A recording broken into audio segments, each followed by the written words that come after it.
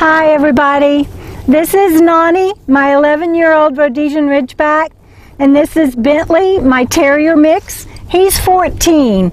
I don't know exactly what he is. He's probably a Cocker Westie mix. If he knows, he's never told me. I travel in my van with them, and a lot of people think that that's not fair to them, but I think they have a pretty good life. It may not be the sticks and bricks life that they had with a doggy door and a 3/4 acre backyard, but we get to have beautiful backyards, and I take really good care of them. And they're my service dogs. They were certified after my surgery and after my diagnosis, actually, is what I meant to say. And they ground me. When I wake up and I don't know where I am, I know my dogs, and I know that I'm safe. Nonni has been sick lately, and it has broken my heart. And that's one of the things that I want to tell you about in traveling with dogs, is please be sure you have a good relationship with your hometown vet. I've been able to call my friend Kelly at Dr. Riley's office in Arlington, and even while I'm here in Arizona, she's been able to help me and advise me and help me get the best care I can for Nonni on the road, and as you can see, she's doing better. But it's been 2 weeks of touch and go. She had a UTI, a urinary tract infection, as it turns out, and it wasn't caught at first. It was misdiagnosed. But she's on 5 different meds and doing better. And so we're out and about today to talk to you about traveling with dogs and what to expect. It is a very small space inside a van, obviously, and both of my dogs have their doggy beds. Nonni's takes up the entire floor just about at night, and I pull it out. During the day it goes up between the seats and doesn't take up as much room, but at night she takes up the whole floor, and that's a consideration in case there's an emergency. I have to have a backup plan for getting her out of the way, getting to the front seat to drive off, and so those are the kind of things that you want to think about. Little Nonni, Bentley Pooh, he has a bed in the passenger seat, and he just jumps up there, and some days when his arthritis is bothering him, I'll put like a little milk crate or my footstool or something down to give him a step to get up there.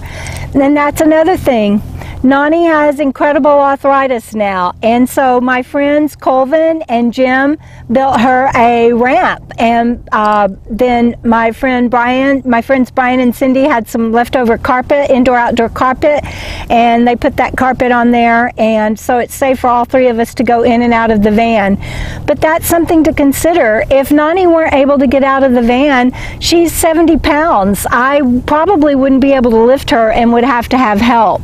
And also in getting her to the vet if something were to happen. When you're camped, I highly recommend that wherever you camp, you find out, oh, good girl, you find out who your local vet is and their phone number, and where there's a 24-hour emergency hotline to call in case you need to. And that changes, of course, as you travel, and you need to know those things. My dogs are geriatric, they're ancient, and there will come a day when they won't be with me anymore. What kind of plans are you going to have for that while you're on the road? Those are the things that come up. Also, when it's raining, I don't get to just open the door and let them in the backyard. I get to go out in the rain with them, and so I have a poncho, I have towels. You have to have storage for that. I put stuff down on the floor to protect the floor when it's bad weather for them to come in and out.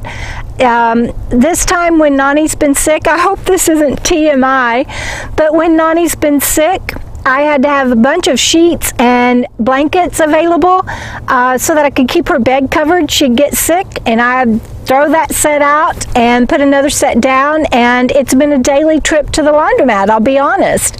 That's part of traveling with animals. And then 3 trips to the vet, and the expenses. Just this illness alone has cost me about $187, and I'm very fortunate that I have people that are willing to help me. all of my savings and 401k, IRAs, all of the stuff that I had went to medical bills and to trying to keep my house, which was a mistake, but I didn't know about this way of life, and that I thought I had to have that house. And so I came out here without the savings that I should have. And if something happens to me out here, this is where I'd rather be. But I do have the responsibility of 2 dogs. So I hope this helps. I hope it gives you some things to consider. And while it sounds like they are, I don't want them to sound like they're problems or issues or anything like that. It's just things that you have to consider. They're blessings. I love them. I can't imagine life without them, and I'm so grateful Nonni's here with me today to make this video.